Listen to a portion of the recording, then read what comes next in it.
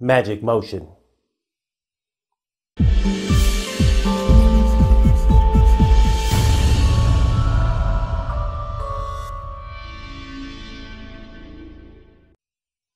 Hey PowerDirector peeps, how y'all doing out there? My name is Maliek, and I'm back on your screen with more PowerDirector love from PowerDirector University. Today I'm going to show you how to use magic motion to get those images sliding all over your screen with the greatest of ease. So let's jump off into PowerDirector 14 Ultimate and make it happen. Here we are in CyberLink PowerDirector 14 Ultimate, and I'm about to show you how to add some magic and motion to your stills and pics. So basically that's what magic motion does. It allows you to add interest to your videos by adding motion to any stills or pictures that you have in your video. Any picture just sitting there on the screen is boring. So sometimes you want to add some motion to it, and magic motion makes that easy for you. So you don't have to use keyframes to move the picture around.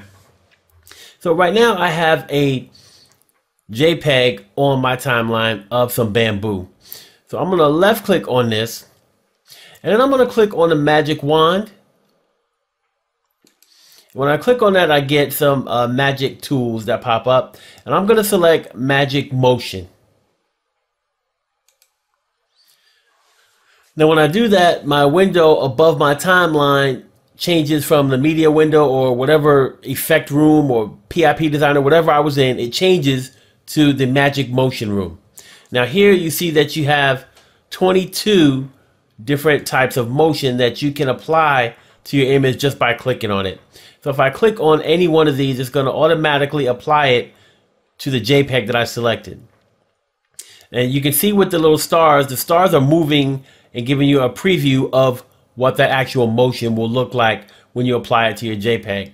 So if I click on pan and zoom and I play this, you see that it zooms out. So if I click on vertical up and I play that, you see it moves up. So basically it's pretty easy to do. You just apply the type of magic motion that you want by left clicking on it, and it will apply it to your image. Now you also have the option here to create your own motion. So you can use keyframes, move around, create your own motion, and make it custom. You can also click on Motion Designer, and it'll open up the same window that it would open up if you clicked on User Define. So if I click on User Define, it opens up the Magic Motion Designer. If I click on Motion Designer, it opens up the Magic Motion Designer. Same window.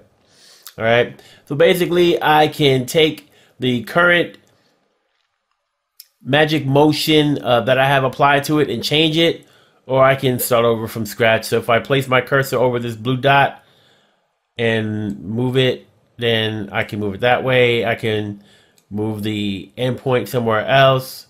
I can preview it to see what it would look like. Up in the right hand corner, you see the preview going on right there. So it's really, really easy to make custom motions as well. You can add keyframes, duplicate keyframes, all of these different buttons down here I go over in my keyframing video. So if you want to know more about how to use these keyframe buttons, then watch that video. And that's it, people. Magic motion. All up in your life. Hey PowerDirector peeps, thank you for watching the video all the way through to the end. I truly appreciate that. If you like the content in this video, do me a favor and click on the thumb, the one that's pointed in the upward direction. If you got any questions, you need help, got any tutorial ideas, leave them in the comments below. And if you want more PowerDirector love like this on a regular basis every other Saturday, smash the subscribe button. When you smash the subscribe button, that means that you will get notifications whenever I upload content to YouTube, and then you'll be able to watch it, laugh, and learn, and love, and live, and have some fun. Thanks for watching. We'll see you again soon.